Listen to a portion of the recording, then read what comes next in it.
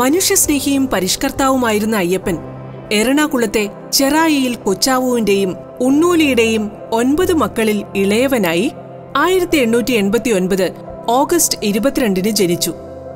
തിരുവനന്തപുരം മഹാരാജാസ് കോളേജിൽ നിന്നും BA ബിരുദം നേടിയ അയ്യപ്പൻ തന്റെ പഠനകാലത്ത് തന്നെ ദാർശനികനും സാമൂഹ്യ പരിഷ്കർത്താവുമായ ശ്രീനാരായണ ഗുരുവിൽ ആകൃഷ്ടനാവുകയും അദ്ദേഹത്തിന്റെ ശിഷ്യനായി തീരുകയും ചെയ്തു. പരസ്പരം സഹോദരന്മാരായി കാണുന്ന ഒരു സഹോദര സംഗമം യുവജനങ്ങൾക്കായി 1917 മെയ് 20 സംഘടിപ്പിച്ച അയ്യപ്പൻ അവർക്കായി സമൂഹ സദ്യ ഒരുക്കുകയും ചെയ്തു.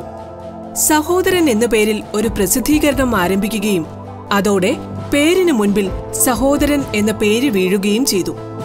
1928 കൊച്ചി അസംബ്ലിയിലേക്ക് തെരഞ്ഞെടുത്ത അയ്യപ്പൻ 1940 ഡെപ്യൂട്ടി ചെയർമാനായി മാറി.